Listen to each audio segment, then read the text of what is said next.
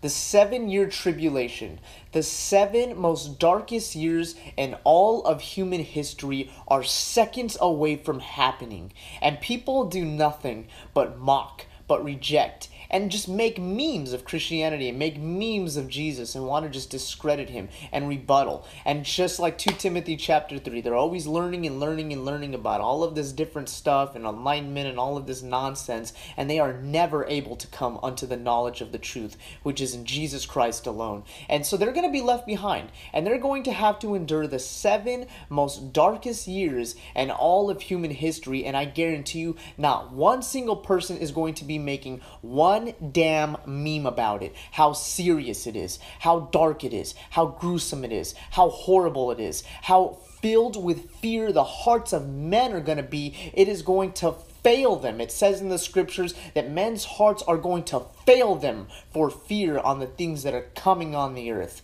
And I'm telling you right now, you had all of this time to accept Jesus. You had all of this time to give your life to him. You had all of this time to just simply receive the free gift of eternal salvation that Jesus freely offered you, that we preached to you time and time and time and time and time again, and you rejected.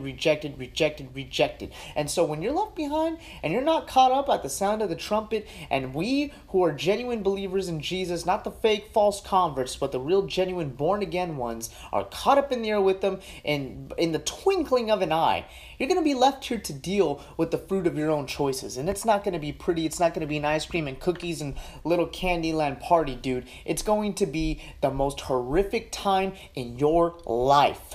And I hope to know that at that time that maybe you will actually see the fruit of your choices, and even then God gives you the grace to repent and to come to him and to receive his free gift of salvation, because it's still on the table even during those 7 years, except for one condition: if you happen to receive the mark of the beast and to worship the image of the Antichrist. If you end up doing that, that's it. It's a done deal, bro. That's eternal flames for you, and there's no going back on that. But besides that, repentance and being able to receive the free gift of salvation of Jesus Christ, dude, it's still on the table. It's here now, and it's even going to be here during the 7 years. But you don't want to receive it during that 7-year tribulation period, man, because it's not going to be no joke. It's not going to be, you are going to be tested, and you are going to be killed for your faith in Christ if you decide to repent even during that time. And nobody wants that for you. Yeah, I promise you, man, you guys are not going to be making memes about this stuff when it goes down, man. There's not going to be no internet access. There's not going to be no easily accessible food. There's not going to be no, the war is going to, it's going to be the most horrific, dark